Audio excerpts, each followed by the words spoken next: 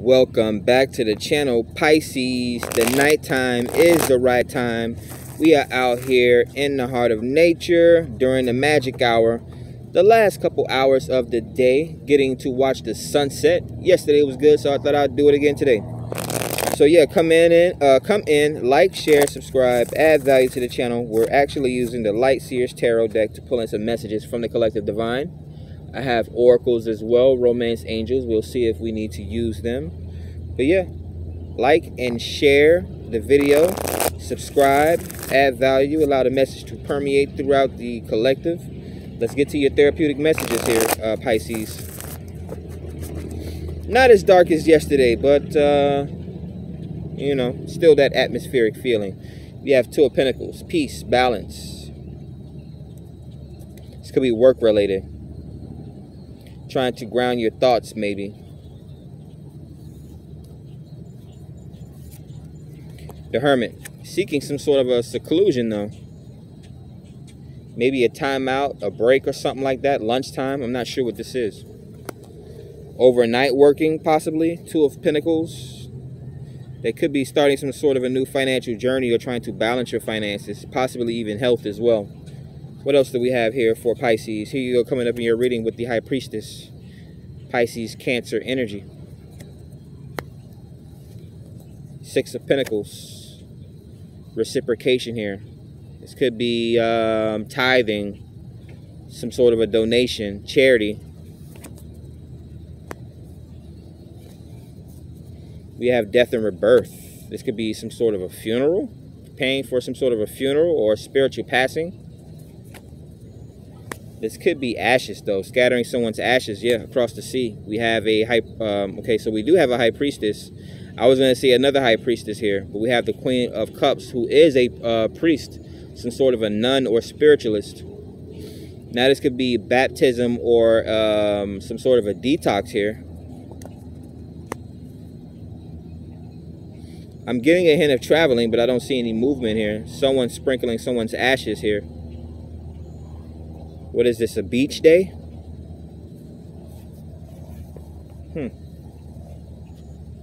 Some sort of a water park, possibly. Seeking out, yeah, some sort of a emotional retreat, a vacation. Some form of a self-love here with the Hermit card. We also have Eight of Pentacles, yeah, dealing with some sort of an anxiety, looking for a timeout, possibly a day off or a vacation. Going through some sort of a spiritual awakening or spiritual expansion. Something that's playing over in your head over and over again. This could be some sort of a memory. Seven of Swords. Thinking about the last time you were tricked or betrayed or fooled. Or this could be you traveling at nighttime. Could be via boat or plane here. I don't see anyone actually driving their car. We have King of Swords. Online activity, ordering a flight ticket or something like that, looking up different travel locations, making a list. Is this school? Someone's trying to pick a school.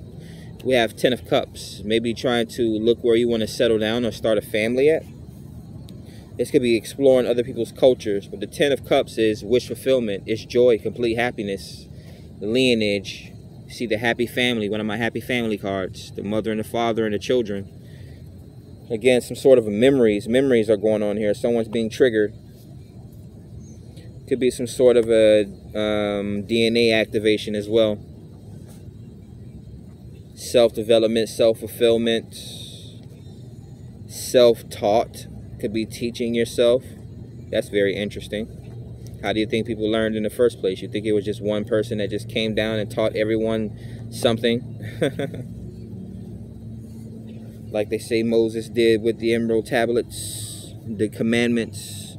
One person just came down and told everyone, hey, it's wrong to kill your mother. But before that, people were born not knowing that it's wrong to kill people, right? We got a mosquito. I want to smack him so bad. There we go, got him. Ugh. But yeah, that's what I have for you here today. Let's pull romance angels. Actually, before I get to the romance angels, let's see the major arcana, Two of Pentacles. So yeah, definitely trying to ground yourself, trying to keep your head on straight is what I'm getting here with the Virgo and the High Priestess here. Definitely trying to, could be taking Advil or something like that, Tylenol to get rid of a headache, minor aches and pains here is what I'm getting with the Four of Swords and Eight of Swords. That's double the energy. This could actually be a 4-4-4, but we have 4 and 8. Someone could be going through joint pains or something like that, on top of a mental illness, paying for medicines and psychiatric treatment here. Seven of Swords, this is internal.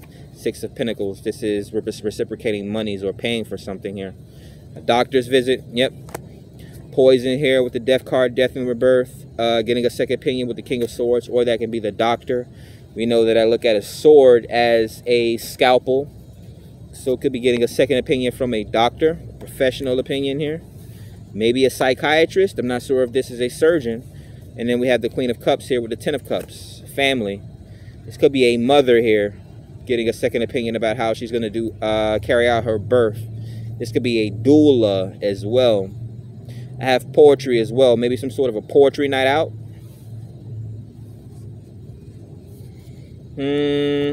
Yeah, but major arcana, Scorpio with Death and Rebirth. We have Pisces, Cancer. So a lot of water energy, a lot of intuitiveness, a lot of psychic gifts and abilities. So we have singers, dancers, and poets that are able to change the emotions of people or affect the way people think. We have thought-provoking energy here with the King of Swords. Someone rewriting history or rewriting rules. Or this is like practice or training or something like that. Yeah. So that's what I have for you here today, Pisces. Let me actually do some romance angels. Now we have the swarm of mosquitoes coming out here. So let's go ahead and finish up your reading. All right. Romance angels, the oracles. I don't know how some people that watch tarot feel. They feel like the oracles are the best part. Some people only read oracle messages. Weird. But hey, man, there's a lane for everyone, right? I'd rather not complain about what somebody else does and just do my own thing, right? This is a black man's interpretations, artist rendition of tarot, my own perspective. So, romance angels, we have codependency. Addictions are affecting your romantic life.